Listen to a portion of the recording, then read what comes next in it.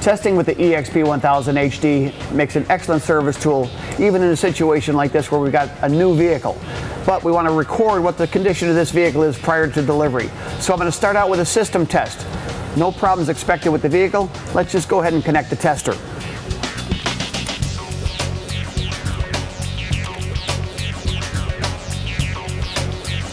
We are going to do a system test. In this case, we're going to call it a truck because it has 2 batteries. We can scroll to as many as 6 batteries, but in this case we have 2, so that's what we're going to do. They are 12 volt, they are group 31, and they are regular flooded automotive batteries, rated in CCAs at 900. It wants temperature one more time. There we go. It's testing. What we're looking for is the pack result.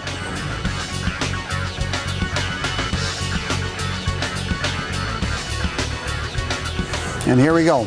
Good pack, the measured voltage, the rated CCAs, and the temperature at which time we took the test. Let's go on and hit next.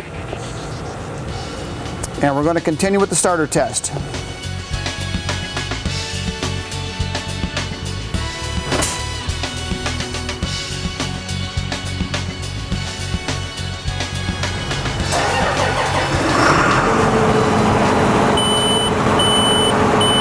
Engine start was detected. The cranking voltage was 10.81, and right now we're looking at almost 6 seconds from the initial input until we saw a positive voltage. We're going to go ahead and hit next and measure the alternator output.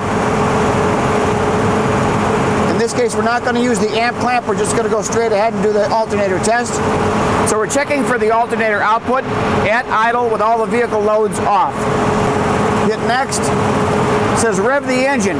You need to bring it up. You'll see the ripple increase with the graph at the bottom of the screen.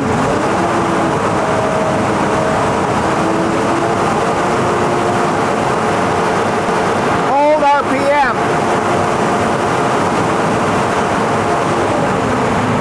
Idle engine. Hit next. Checking for loads at idle.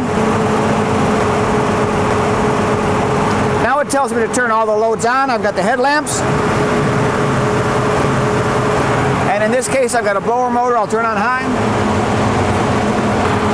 And hit next. Checking alternator with loads on at idle. Rev the engine.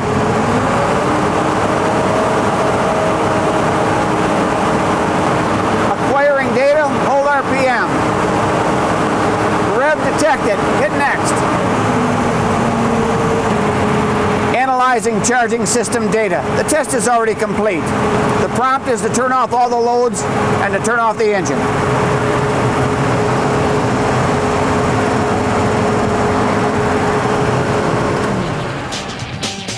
The completed test can now be printed out and kept with the vehicle as part of its system records. We're going to go ahead and print the results. We've got our IR printer right here and it's turned on. I'll go ahead and hit print, and then it tells you to make sure you're lined up. I've got my IR port going directly at the printer, and you'll have a printed result for this complete test session.